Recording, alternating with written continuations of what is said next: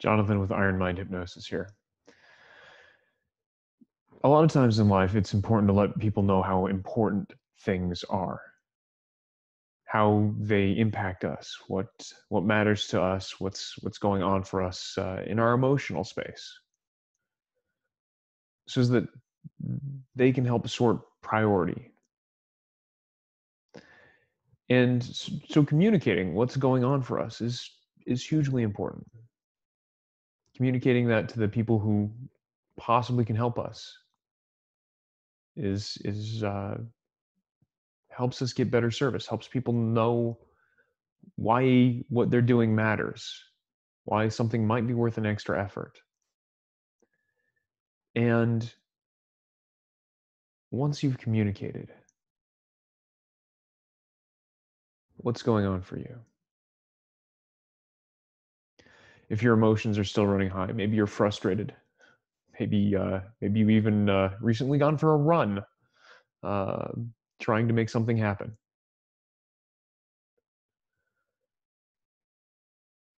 And you've got some confidence that people understand what it is we're hoping to make happen. Well, there's no need to push further. Once they're doing their best job, you can breathe. Perhaps you can look into the distance and find something interesting.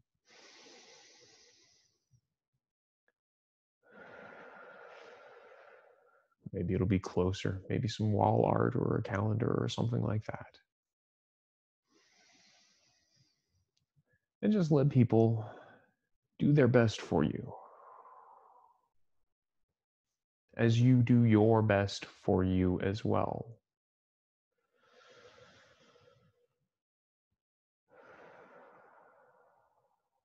And I in no way promise that you'll get magic answers that are just impossible.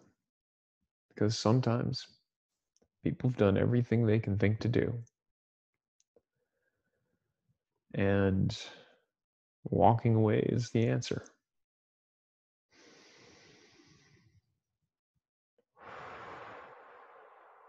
You don't win everyone. Not in complicated things. Not where world, the environment, other people get a say or get a vote.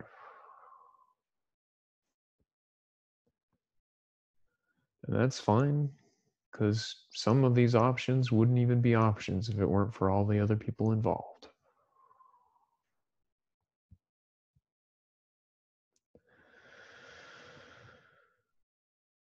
And so you do your best, and you find somewhere to breathe. Maybe you breathe in the middle of a conversation. Maybe you breathe while driving along.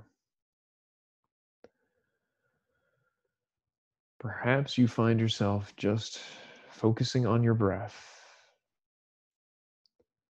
while somebody is trying to give you the best customer service they know how. And maybe there isn't an answer that gets you where you want to be.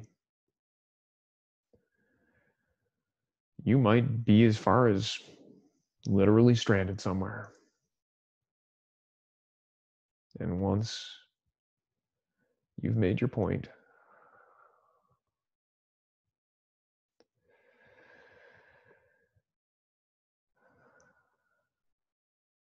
just breathe. Be aware of that breathing. Maybe there's something in the distance that's pleasant to look at and focus on. And maybe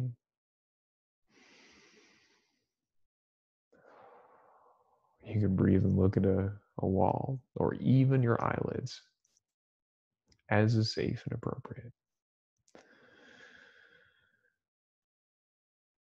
But if you keep your eyes open, you can come right back with all the energy you need, appropriate for the situation,